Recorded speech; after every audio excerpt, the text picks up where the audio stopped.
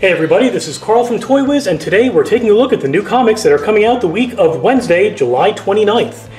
First up, from Marvel, we've got Amazing Spider-Man number 45, part of Nick Spencer's highly anticipated Sins Rising storyline. From Archie Comics, we've got Archie and Katie Keene, number 4 of the storyline, issue number 713 overall for Archie. From Image Comics, we've got Ascender number 11 from Jeff Lemire and Dustin Union. From DC, Batman and Superman number 10.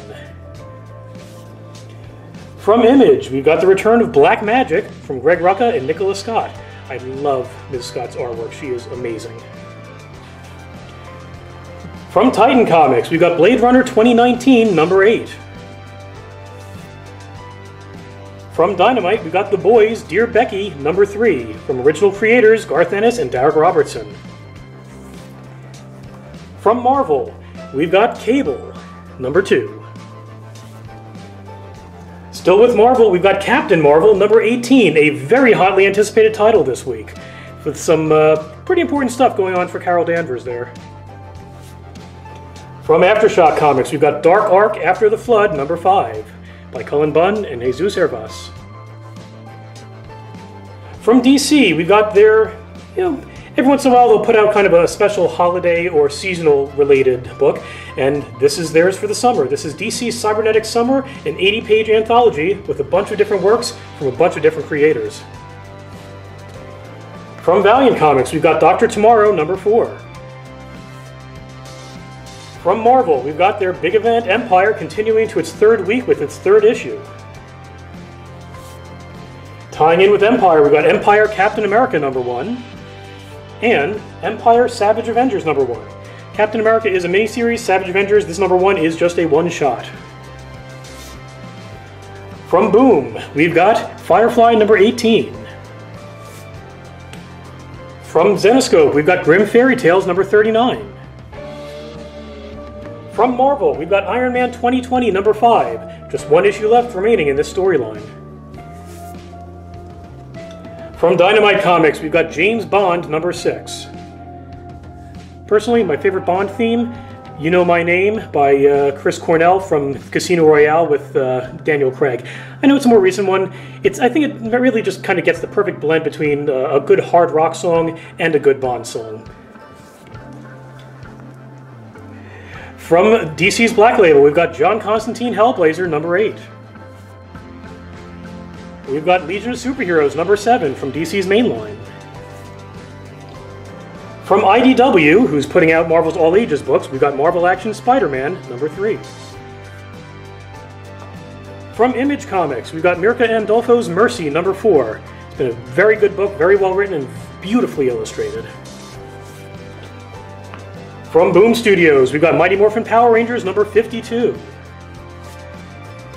From Image, we've got Nailbiter Returns number 3. From IDW, we have the unfortunately named, considering the times we're in right now, Pandemica number 5. From DC's Black Label, Joe Hill's Hill House sub-imprint, we've got The Plunge number 5.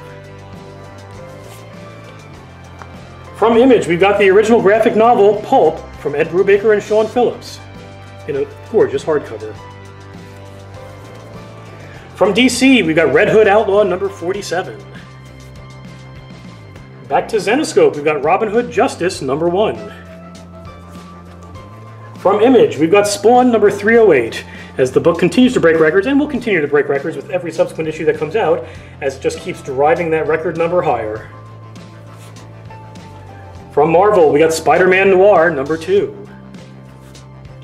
And Star Wars Darth Vader number 3. We also finally have the trade paperback collection, oops, as I bumped the camera, of Star Wars The Rise of Kylo Ren.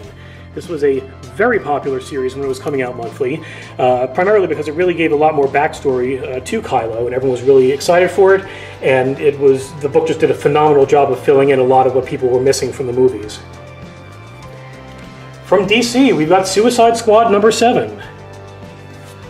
From IDW, we get a double dose of the Ninja Turtles with Teenage Mutant Ninja Turtles number 107 and the annual 2020. Now, this is also a very good time for me to point out, to remind you, in case you've been following our various social media, or to inform you in the first place if you haven't been, there is a new book coming out starting in September, a mini-series called Teenage Mutant Ninja Turtles: The Last Ronin. It's notable because it's bringing back Kevin Eastman and Peter Laird, the original creators of the Turtles, for a brand new story set in the future. 3 of the boys are gone. We believe they're dead. That's what they're kind of hinting at. Who knows, maybe there'll be a twist and they won't be, but unfortunately only one remains, the titular Last Ronin, and he's going out there trying to seek revenge for his brothers.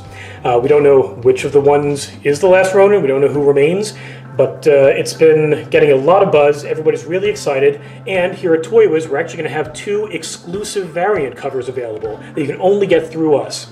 So take a look on our website, come by, take a look in the store, we've got some pictures up.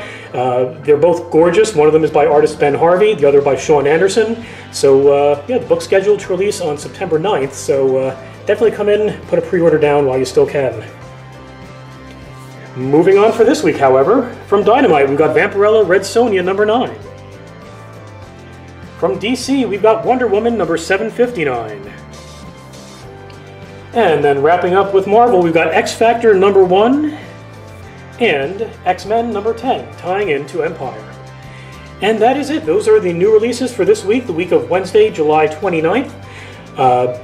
Please come on down, say hi to us, pick up some books. Remember to wear a mask, stay safe out there wherever you go, and we will see you soon. And hopefully we'll see you around in our next video. Take care now. Bye-bye.